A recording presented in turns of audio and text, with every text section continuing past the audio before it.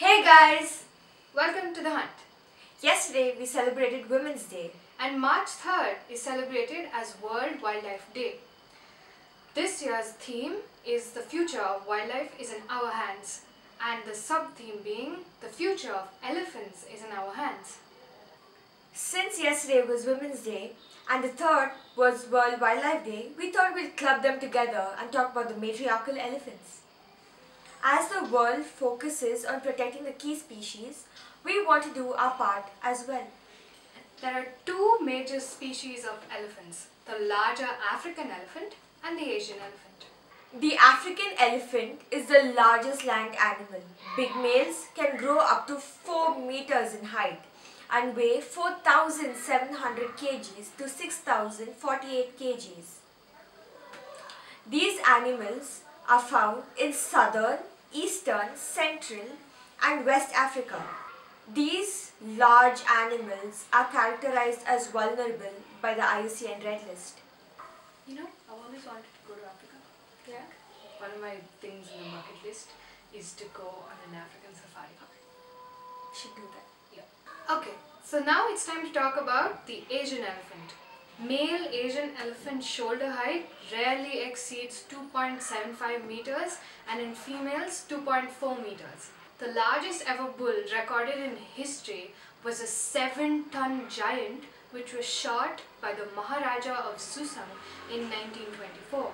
The Asian elephants are characterized as endangered. So just to give you an idea about endangered and vulnerable species, an endangered species is on the path to becoming extinct, which means it may not exist anymore in the future, just like the dodo. And vulnerable means that the animal is likely to get endangered if the circumstances threatening its survival and reproduction are not improved.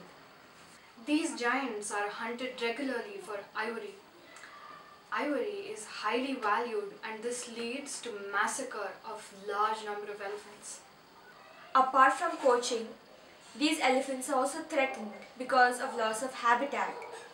As cities grow and encroach into forest lands, these animals are pushed into conflict with humans, thus leading to crop destruction and property destruction, endangering human life and putting them in danger as well.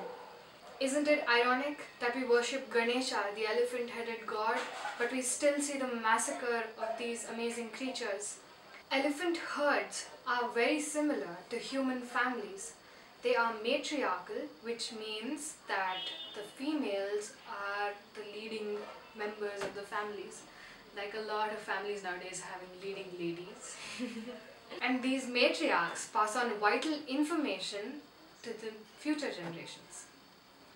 A matriarch will lead her family to green pastures and watering holes, which were taught to her by her own mother or grandmother who was the previous matriarch. Elephants have traditional migrating routes, and as population grows, these routes, which are mostly forests, are converted into plantations, resorts and even institutions. Naturally, these plantations serve as motels for migrating elephants. We humans need to understand that they are not encroaching into our territory, we are encroaching theirs. Scientists have even observed that elephants have a particular alarm call for humans. Humans are coming!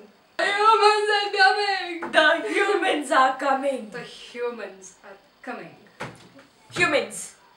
Coming! Woman! Why are you here? Hello, this is my home, okay? You go back to your city.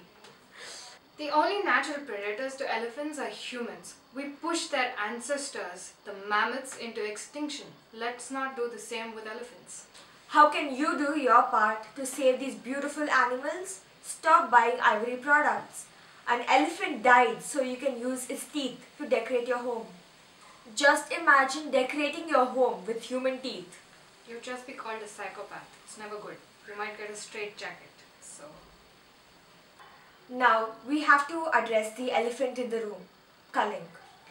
Culling is the practice of killing entire families or herds of animals. It's not just elephants, it's done with other animals as well. In order to control their populations. Isn't it ironic that human beings have the highest population of animals on the planet and we have deemed ourselves the right to kill them? In order to control their population? It sounds absurd, but why do we cull? Just because these animals don't speak the same language as us, it's not like they don't communicate with each other. They have their own methods. Yeah. Just because they can't voice their opinions in a way we can understand doesn't mean that they don't have one. Nature has always had its way of controlling populations. Like they would die of disease, they would die of starvation, they wouldn't get enough water. But because we have factored ourselves into the environment, I think the environment is becoming haywire. What we need to understand and do is respect these animals. They do not mean harm and they attack only when provoked. We hope you liked this video and we hope it was educational and you've started to like the elephants a little more now. Okay, let's answer last week's question. Which is the loudest animal on the planet? The humpback whale. See, so the loudest animal on the planet is an aquatic being and it is also a mammal. This week's question is: how long is the gestation period of an elephant? Let us know your answers in the comments below. If you like this video, give us a thumbs up. We make videos every week, so subscribe for more. Check out our Facebook page. Bye! See you next week!